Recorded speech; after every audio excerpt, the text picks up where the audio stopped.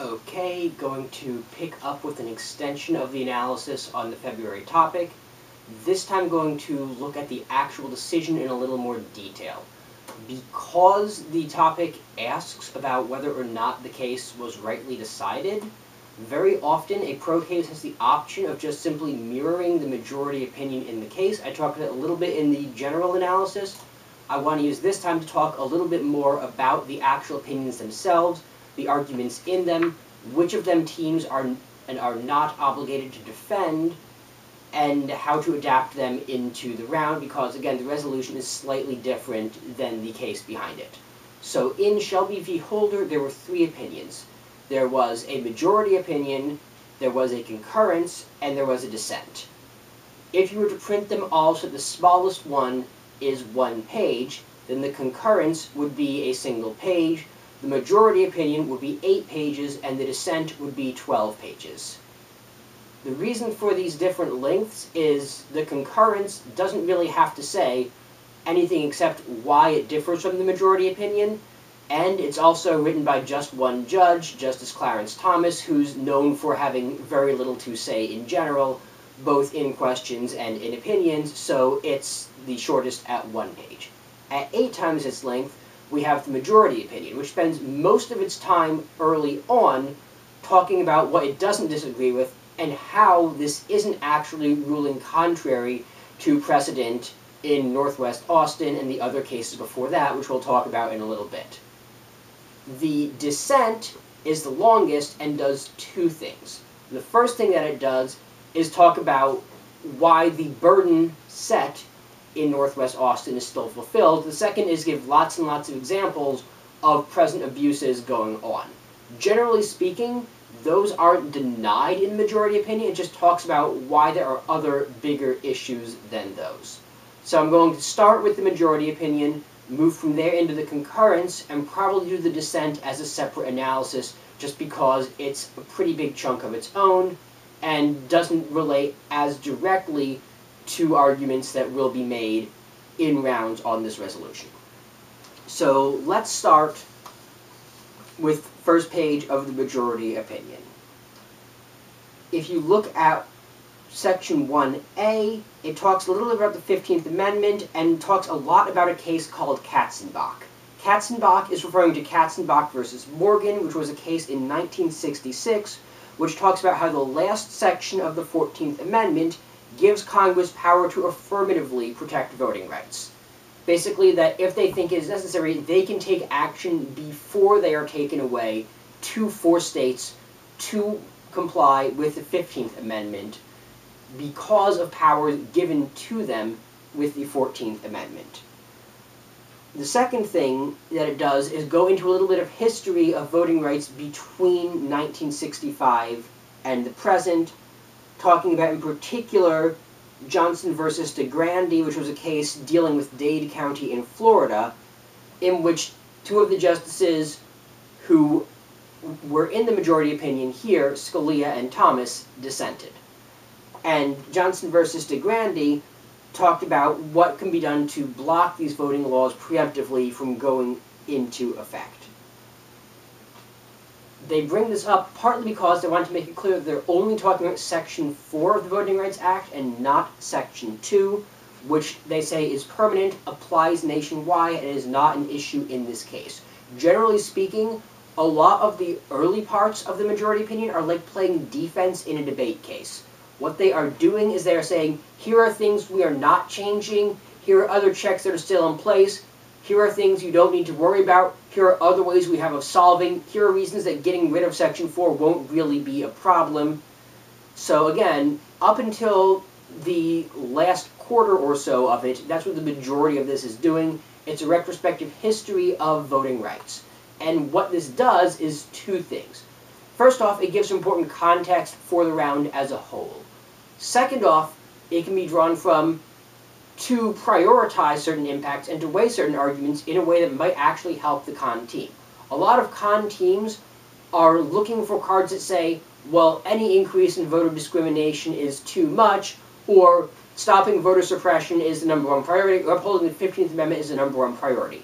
If the pro team is endorsing the majority opinion, if the pro team is siding with those 4 or 5 justices, then they are, in effect, agreeing to all of those, because those are bright lines that they draw here. They say, for instance, any discrimination in voting is too much, but, and then go on from there. So those are certainly places that both teams can draw arguments from. Aside from that, the other thing that's worth noting is that some of these sections were set up for purpose or effect. Some of the sections of the country that were affected under Section 4.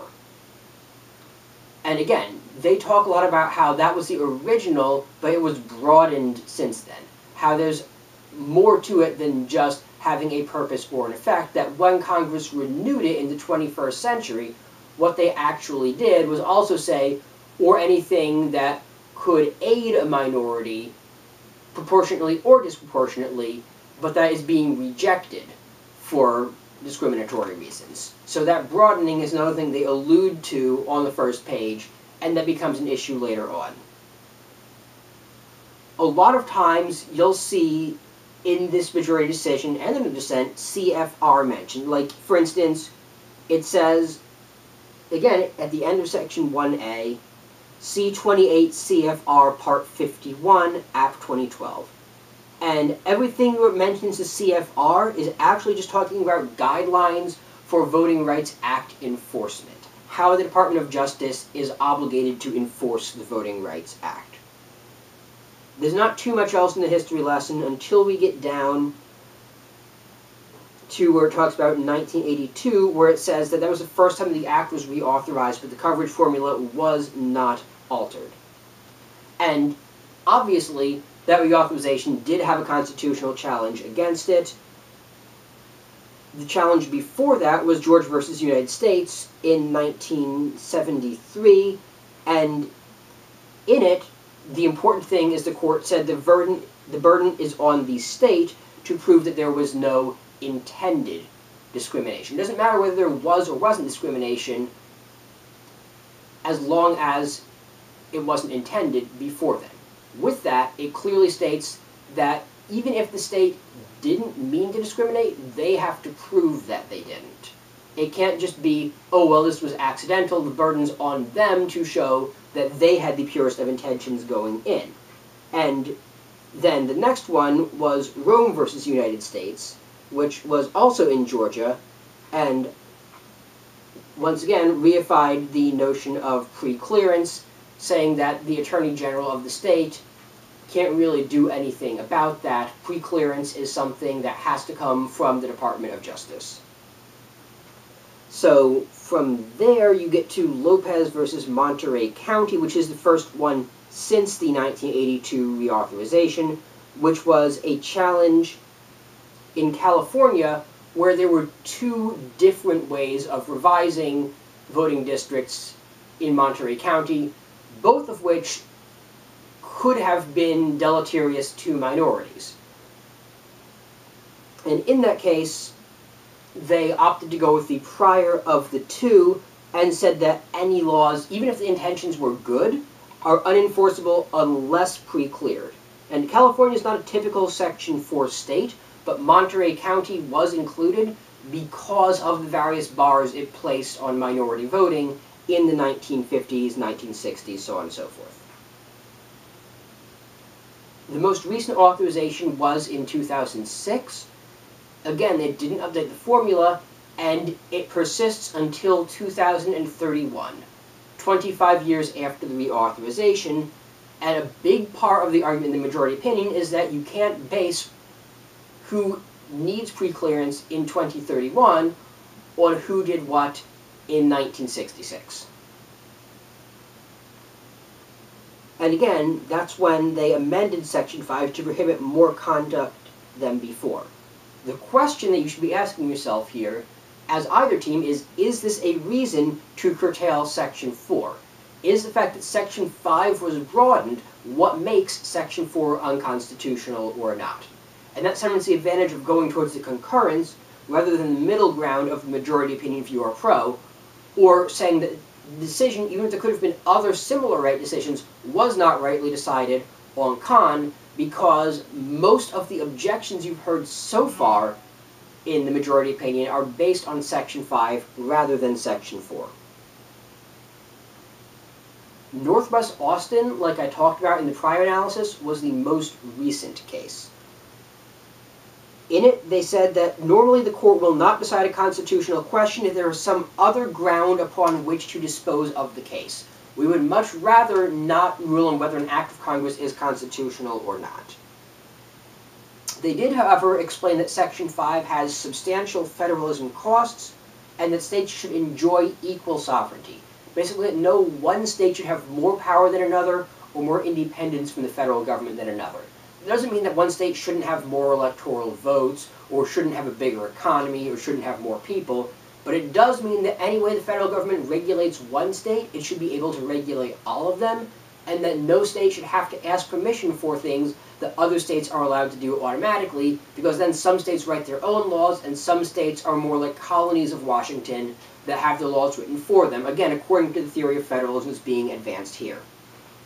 The other thing that's worth noting is they explain in Northwest Austin that things have changed in the South. Voter turnout and registration rates now approach parity.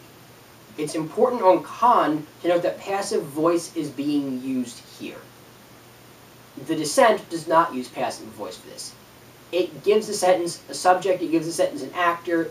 It says, the Voting Rights Act has done these things, rather than these things have happened while the Voting Rights Act existed. Causality is an important question for the two sides to contend with here. The other thing that's worth mentioning here is that Northwest Austin questioned whether the problems that Section 5 meant to address were still concentrated in a jurisdiction singled out for preclearance. Dissent thinks that doesn't matter. Majority thinks it does. For them, it's a question of the magnitude. Is it as bad? For the other side, it's a question of, has it changed? Not, are other states doing it too? Are there problems in other parts of the country? Con side, the dissent, doesn't care about that. Pro side is saying, whether or not those places are having problems, it has changed for the better here. So even if it is still a problem, it is not as big of a problem. It also says at the end here, 8 members of the court subscribed to these views. And that's a bit of a stretch because of how Supreme Court politics work. 8 members of the court ruled that way, maybe for slightly different reasons. Some of the justices who were on the fence went on to the majority, particularly because the majority was worded that way. That doesn't necessarily mean that every single justice subscribed to every single view of the majority opinion. So that's something that both sides are going to use to try and paint the other side into a corner later on. The other thing that's worth mentioning is in Section B, it talks about how the evidence before Congress in 2006 was sufficient to justify reauthorizing, which later on in the same decision, they say, well, maybe it kind of was, maybe it kind of wasn't. We don't really know. Congress just seemed to think it was, and we're not going to take a stance on that. Also in Section B, it talks about how the evidence for singling these jurisdictions out is less robust and a close question. And again, this wasn't a unanimous decision for the Circuit Court either.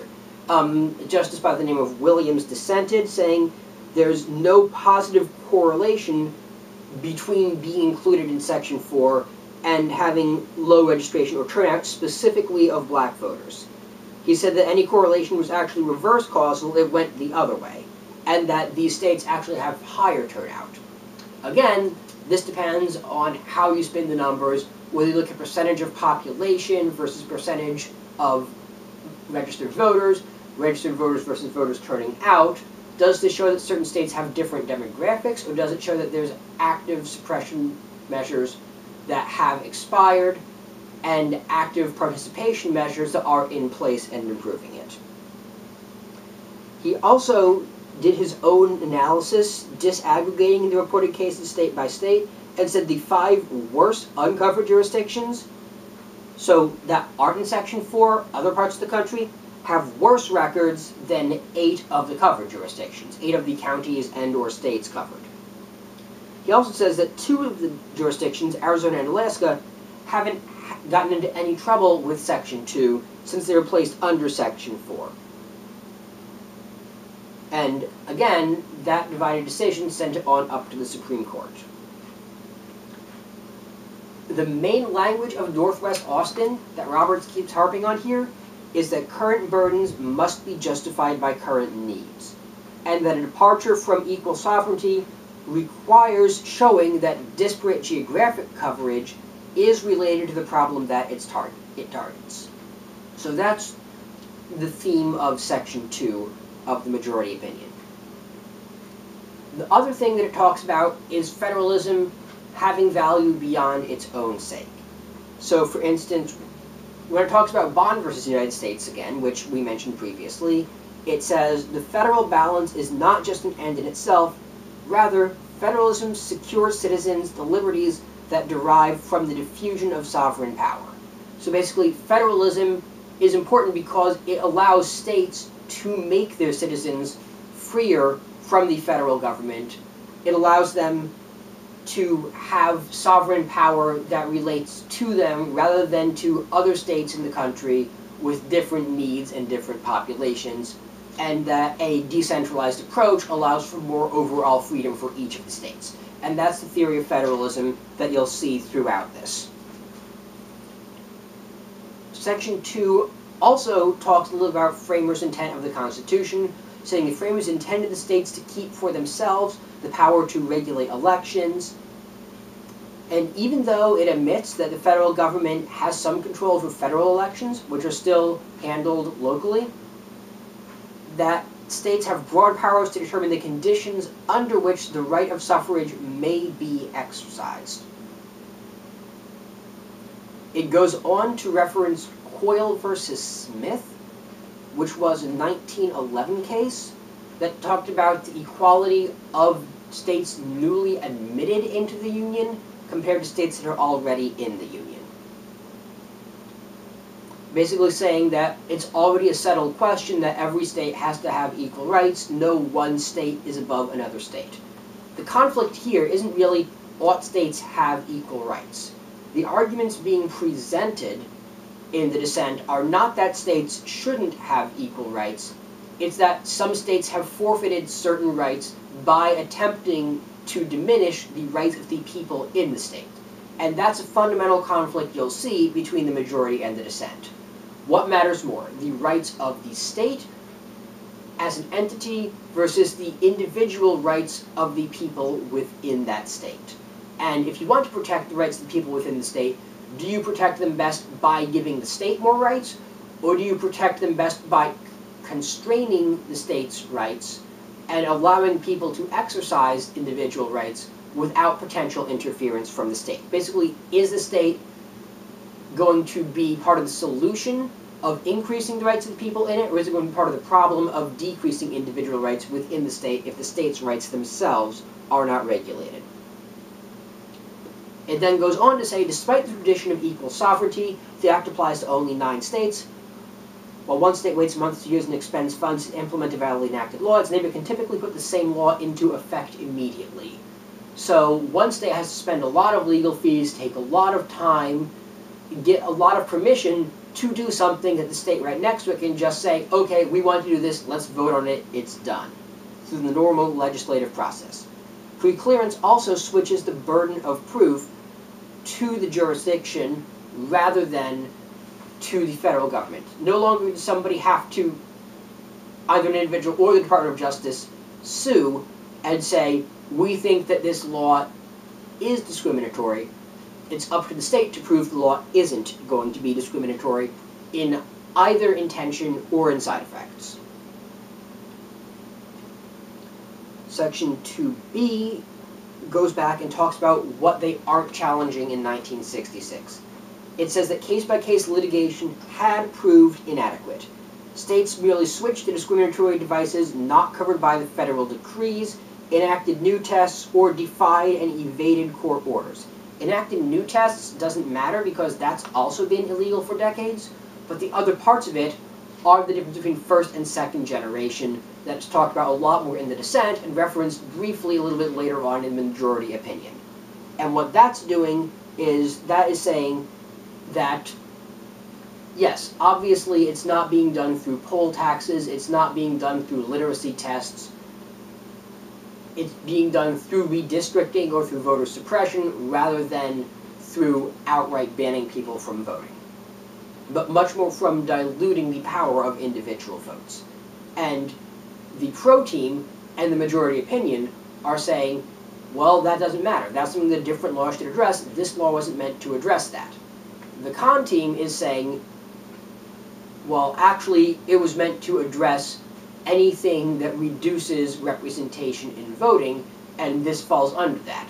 And the entire point of the Voting Rights Act in the first place was to be able to deal with states that kept switching each time something was found unconstitutional, so pre-clearance became necessary.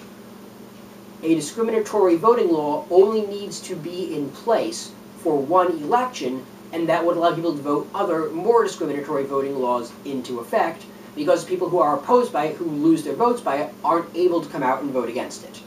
So this part at the beginning of Section B is actually something that the con team can use against the pro if the pro endorses the majority opinion, and it's something that the majority opinion has to kind of double back on later on in Section 4.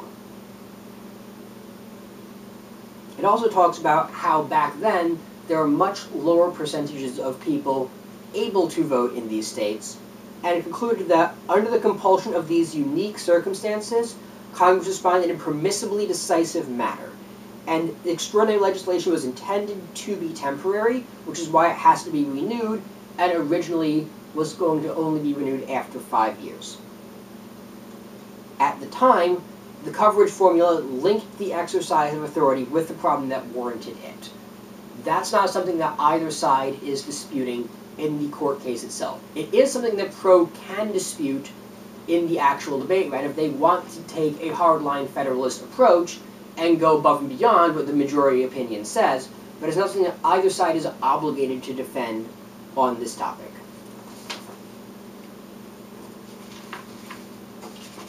Part C, again, references the same quote from Northwest Austin and bases a lot off of that. The passive voice quote that talks about how these rates now approach parity, blatantly discriminatory evasions are rare, etc., etc.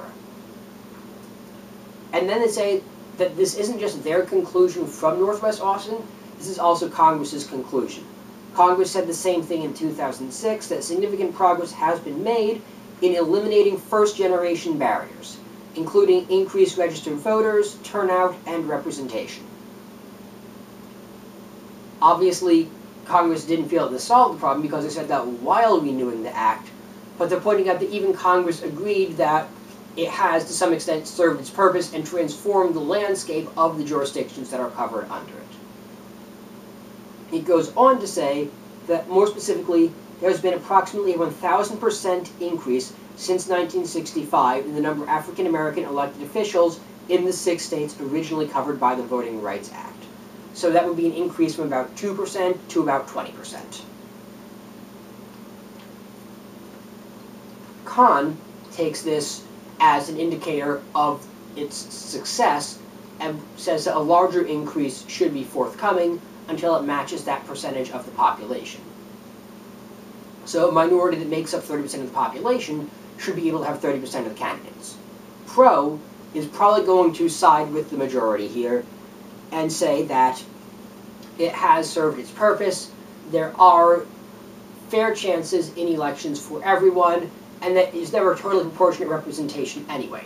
Third-party candidates, for instance, can receive 3% of a vote and get 0% of the seats. So there's always going to be some statistical bias towards the larger number, especially in a democracy where sometimes 51% is functionally 100%, because the majority tends to have ways of getting its way, especially when things are split into districts.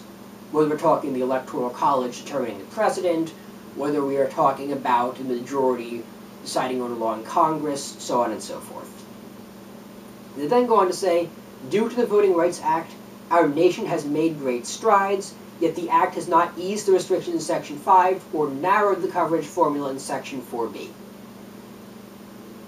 And that these features were reauthorized as if nothing had changed. Congress also expanded Section 5. They'd previously interpreted it to only have the purpose or effect standard we talked about, but in 2006 it also prohibited laws that, and the quote is, could have favored such groups but did not do so because of a discriminatory purpose.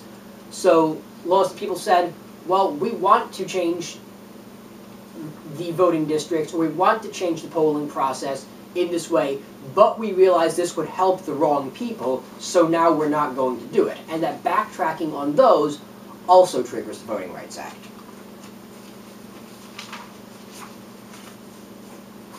This takes us to the third part of the majority opinion, which is actually where con starts to differ from pro. The majority of this so far is agreeing that there have been improvements on the ground, agreeing this comes from the deterrent effect of Section 5. However, pro says that under that theory, Section 5 would be effectively immune from scrutiny. And that that's a problem because saying, well, of course, we can keep it indefinitely. It's always going to deter people from doing this. Even if it's not timely anymore, even if it's not actually being used for anything anymore, just having it there as a deterrent would be a reason the court could never rule on it because nothing it does could possibly be unconstitutional. And that's where they start to differ. Again, this falls back on the language of Northwest Austin. Current burdens, current needs, sufficiently related to the problem. They say, on the other hand, coverage today is based on decades-old data and eradicated practices. Racial disparities were compelling evidence, but there is no longer such a disparity. And again, that's something that is definitely disputed by both sides. In 1965, states could be divided into two groups. Those with the recent history of voting tests and tax and low voter registration and poll taxes and low turnout, and those without. 3b says the government's defense of this formula is limited. The government contends the formula is reverse engineered and that they came up with which states need to be under it and then found criteria to describe them. But the criteria changed, the intent was still to have those states under it and that shouldn't be changed. Then say the analysis in Katzenbach, which upheld this from the Supreme Court in 1966, was quite different.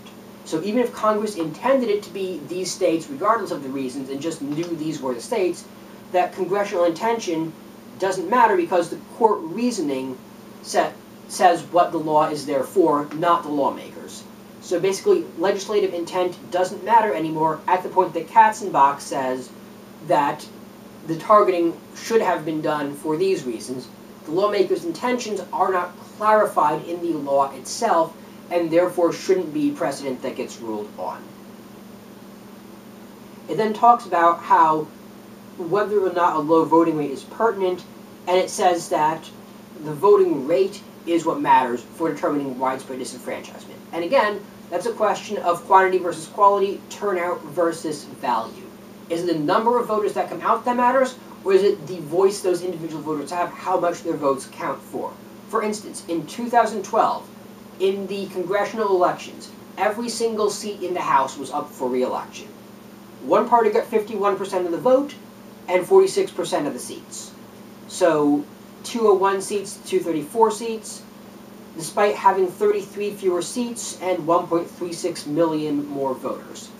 So the argument would be that even though a lot of people were able to vote who would have been previously able to vote, their votes didn't mean anything because even though they were the majority, it didn't matter in terms of what actually happened for who got elected to represent who. The majority of the country voted for one party, the majority of the seats went to the other party.